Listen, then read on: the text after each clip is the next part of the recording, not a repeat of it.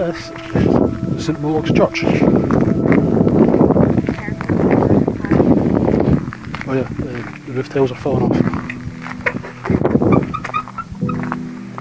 You might notice it's a bit dark in here. That's because this church has no electricity and no running water. It's lit by oil lamps.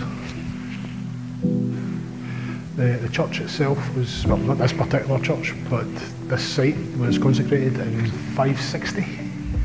So it's been here for quite a while, like 1500 years.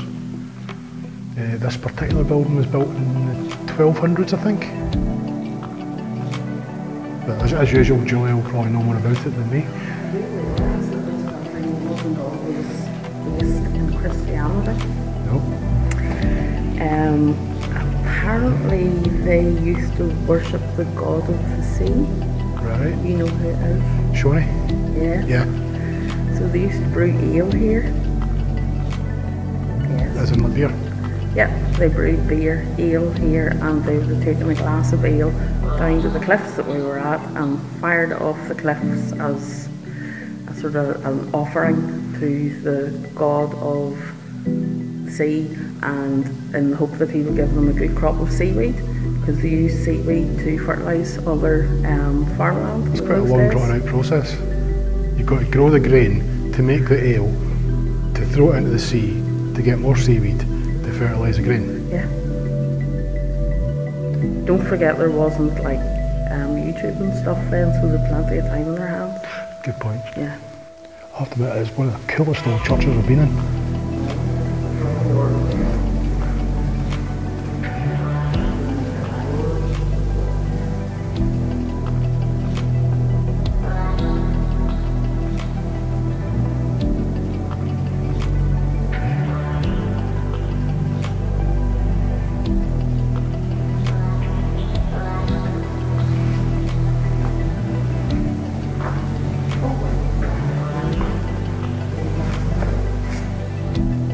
That's a bit of a cone.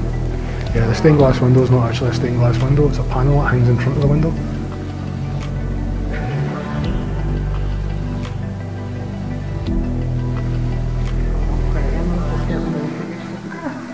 I don't know, I'm not sure about that.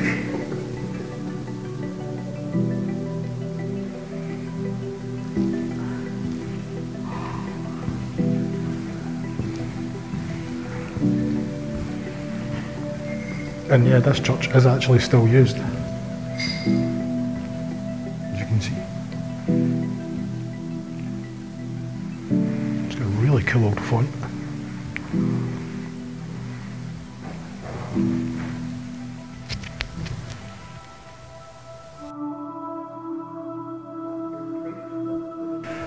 Read some more about this church. In the 13th century, it was renamed St Olaf's, after 𝕬𝖈𝖔𝖚 the Black of Norway.